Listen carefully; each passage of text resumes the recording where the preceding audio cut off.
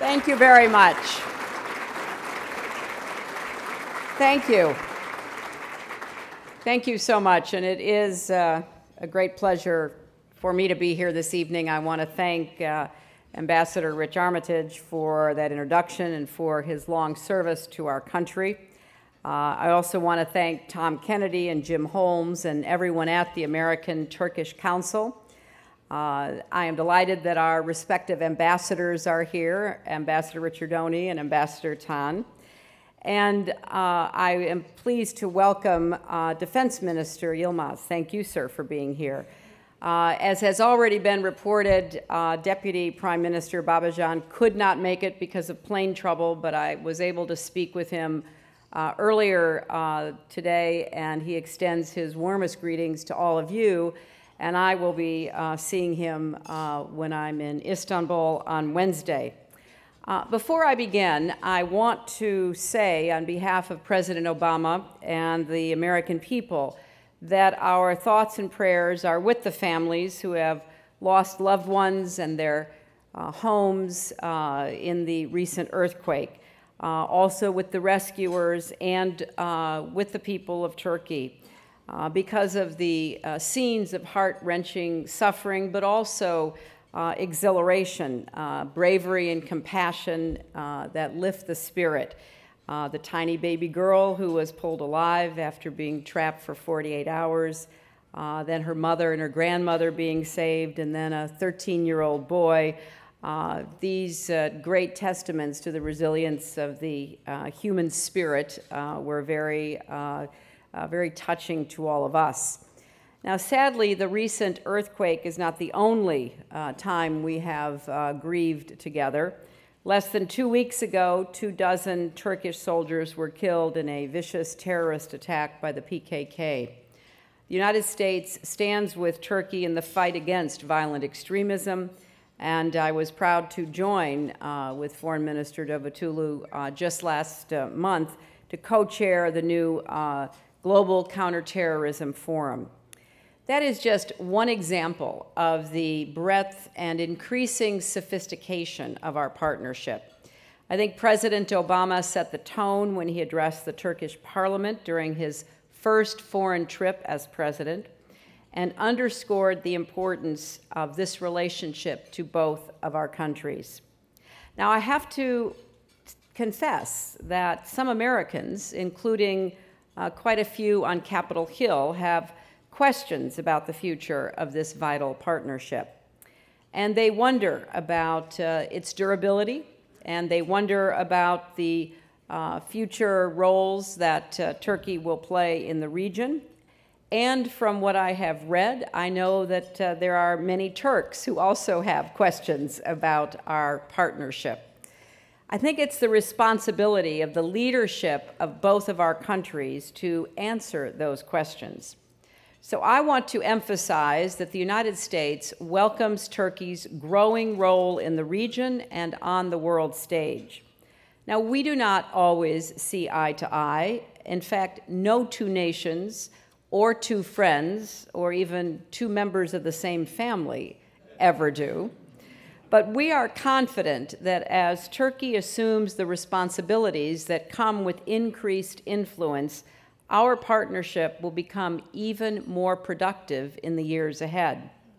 Tonight, I want to focus on an aspect of our relationship that sometimes receives less attention, but is increasingly central to our future together. That is U.S.-Turkish economic ties and Turkey's growing economic leadership in the region. As I explained in a speech earlier this month in New York, the Obama administration is elevating economic statecraft as a pillar of American foreign policy so we can continue to lead in a world where power is often exercised in boardrooms and on trading floors as much as in battle space. The context for this discussion is the remarkable growth that Turkey has experienced in recent years. The Turkish economy tripled in size over the past decade. More people found jobs, started businesses, bought homes. And when I talk with Turks, from students to entrepreneurs to government officials, I see a confidence and optimism, and it is for a good reason. Turkey can be proud that it has become the 17th largest economy in the world, with ambitions to reach the top 10 in the coming years. This story, sometimes called the Turkish miracle, is well known, but its strategic implications are perhaps less well understood. So I would like to make 4 points. First, that a strong U.S.-Turkey relationship has contributed to Turkish prosperity. That in turn, Turkey's economic growth should further strengthen our partnership. That for Turkey to take full advantage of its new opportunities, it will have to consolidate democratic progress at home and peace and stability in its neighborhood. And finally, that Turkey's economic leadership can be a powerful force for progress across the region. First, the role of our alliance in supporting Turkey's prosperity. There is no doubt that the lion's share of the credit rests with this generation and preceding generations of Turkish people whose talents, ingenuity, and hard work made it possible. Over the last decade, successive Turkish governments made important economic reforms that paid off. They opened the economy to foreign investment, curbed inflation, sought closer economic integration with Europe, and extended development beyond the major cities. These steps were crucial, but I would argue that a strong partnership with the United States also played a role. This starts with security, which, after all, is the foundation of stability and prosperity. Our work together in NATO has helped keep the shipping lanes of the Mediterranean open and safe. We faced down aggression in the Middle East. We helped bring stability and prosperity to the Balkans and Central Europe, allowing Turkey to establish profitable new trade and investment relationships. Our expanding cooperation on counterterrorism, our work together on 21st century threats through the new NATO strategic concept, and the new missile defense radar that NATO will deploy are reminders of the continuing contributions that the alliance makes to Turkey's security and that Turkey makes to the security of the alliance. But it's not just security. It's also access to a global economic system that is open, free, transparent, and fair, one that the United States pioneered and continues to protect. Turkey has thrived in this system as a member of the G20, which the Obama administration has helped to elevate as the premier forum for the international economic cooperation and for greater involvement in the global marketplace as well. In the long run, we believe that Turkey would enjoy even greater prosperity if it one day joins the European Union, a step that the United States has consistently supported. My second point is that just as our alliance has contributed to Turkey's prosperity, that prosperity can in turn strengthen our alliance. For too long, our economic relationship has lagged behind our security partnership, but there is reason to hope that is starting to change. In the first 8 months of this year alone, our bilateral trade grew by nearly 50%. Members of the American-Turkish Council, such as Boeing, Sikorsky, Raytheon, are doing more and more business in Turkey. That has benefited workers and consumers in both countries, but I believe we can do even better. With the help of those of you in this room, we can take this relationship to the next level and build a partnership for prosperity as durable and dynamic as our security alliance. That is why, under the leadership of President Obama and President Gül, we have intensified our diplomatic engagement, including through our Joint Economic Partnership Commission, which brings together experts from across both governments to discuss everything from protecting intellectual property rights to boosting energy trade along the southern corridor to positioning Istanbul as an international financial center. And I would applaud the recent signing by Prime Minister Erdogan and President Aliyev of Azerbaijan of a very important energy agreement. We are exploring the ways the United States can help Turkey take advantage of advanced bond and capital markets in a way that would have been impossible only 5 years ago. The Obama administration also puts a premium on reaching beyond traditional diplomacy to engage directly with the private sector, civil society, and diaspora communities. We believe that these partnerships can help us leverage new energy, innovation, and resources. President Obama hosted the first Global Entrepreneurship Summit in Washington last year, and we are pleased that Prime Minister Erdogan will be hosting the second summit in Istanbul this December. And in fact, Vice President Biden will be representing our government there. The Global Entrepreneurship Program we launched last year is already working with the Turkish business community to train and support the next generation of entrepreneurs there. And we are pleased that just last month, the new U.S.-Turkey Business Council held its first meeting. And on my last visit in July, I met with the Istanbul chapter of Partners for a New Beginning, a public-private initiative that the United States helped launch to build new ties between businesses, NGOs, and communities. Under its auspices, the Coca-Cola Company, Cisco, the Istanbul Chamber of Commerce, and other partners are working with Turkish women entrepreneurs to provide new seed grants, training, and mentoring. Intel is promoting technology entrepreneurship at Turkish universities, and numerous other joint ventures are underway. The more Turkey grows, the more we can trade, build, and prosper together. And for Americans eager to drive our own economic recovery, that is vitally important. The third point is that Turkey's ability to realize its full potential depends upon its resolve to strengthen democracy at home and promote peace and stability in the neighborhood. The ongoing constitutional reform process is a valuable opportunity. And I've had very productive conversations with President Gül, Prime Minister Erdogan, Foreign Minister Davutoglu, and others about this process, about its inclusivity and transparency that results in a document that deepens respect for human rights for all Turkish citizens, including the right to speak and worship freely. All minority groups need to have their voices heard and their concerns addressed.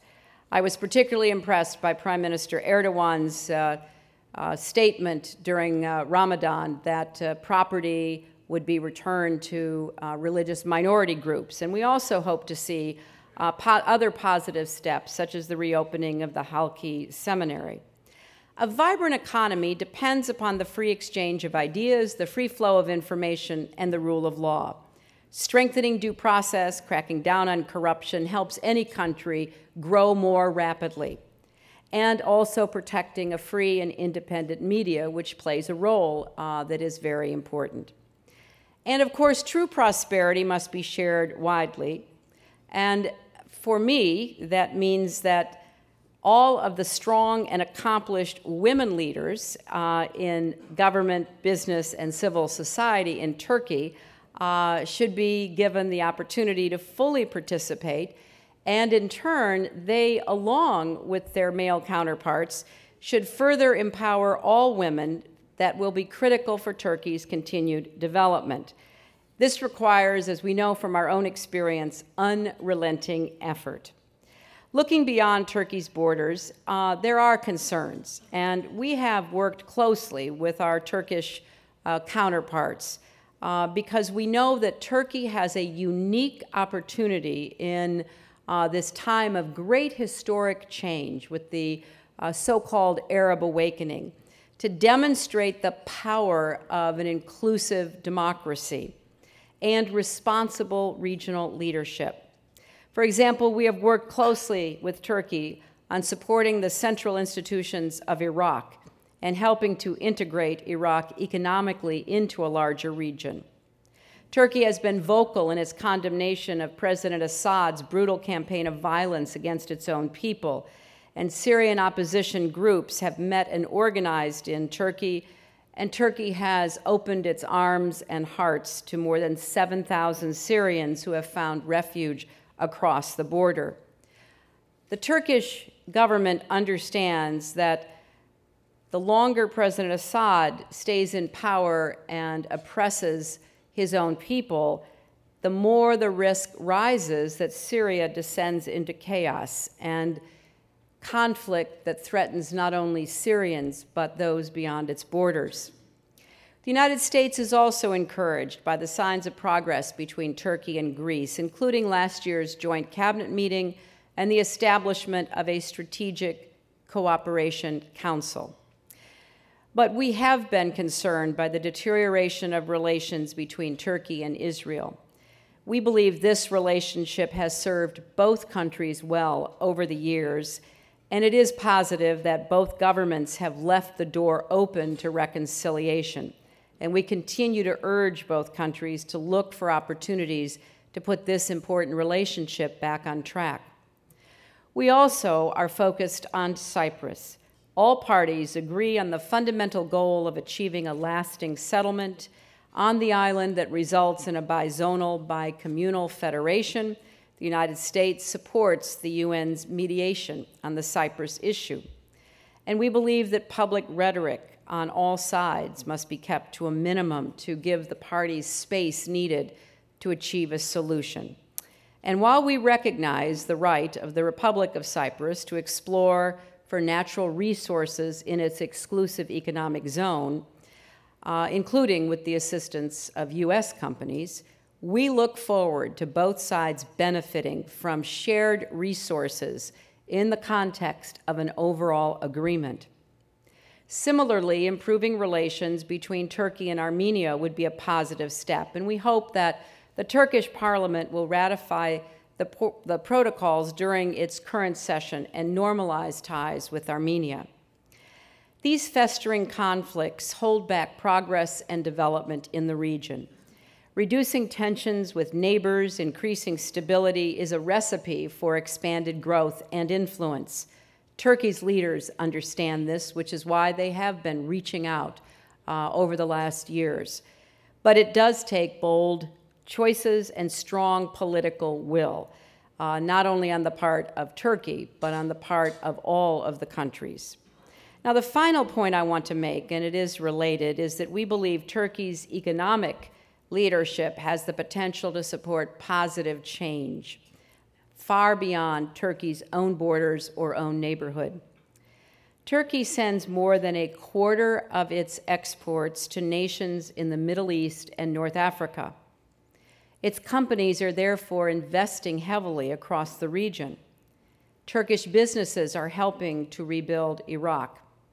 They are one of the largest sources of foreign direct investment in Egypt. And Turkish planes have already resumed flights to Libya. Along with political change and reform must come economic reform in this region. To succeed, the Arab political awakening must also be an economic awakening. President Obama has outlined a comprehensive economic agenda to support the democratic transitions now underway, and Turkey is a valuable partner in this effort. We want to increase access for transitional democracies to U.S., European, and Turkish markets. We want to open the door for those countries that adopt high standards of reform and trade liberalization to construct a free, open, and integrated trade and investment area. Increasing trade would help diversify economies and create opportunities, particularly for young people. So for Turkey, with its investments across the region, the benefits of greater integration, economically and politically, are substantial. And its capacity to support this integration is likewise substantial. In fact, Turkey's growing influence is key to helping integrate and modernize the economies of the Middle East and North Africa.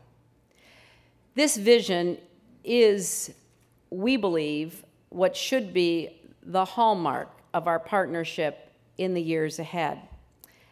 Because if we look at this important relationship through an economic lens, we see even more promise than we have seen in the past. In fact, we see Turkey's growing leadership holding great potential benefits. Yes, first and foremost for the people of Turkey, but then far beyond your borders. For the United States, this is reason for optimism. As I leave you here and set out again for Turkey, I am confident about the state of our alliance and the alignment of our interests, proud of what we have accomplished together, and hopeful for what we will achieve in the future together. I thank all of you for your commitment to this relationship. The banner behind me says 30 years, and 30 years has seen a great deal of change, not only inside both of our countries and between us, but in the world that we are now facing. And I am convinced that the work you are doing to bring our two nations closer together, to deal with the challenges and seize the opportunities before us, is absolutely essential, certainly for my country, for our security, for our future, and I believe also for Turkey. So thank you for welcoming me tonight, and I look forward to continuing to work with you. Thank you all very much. Thank you. Madam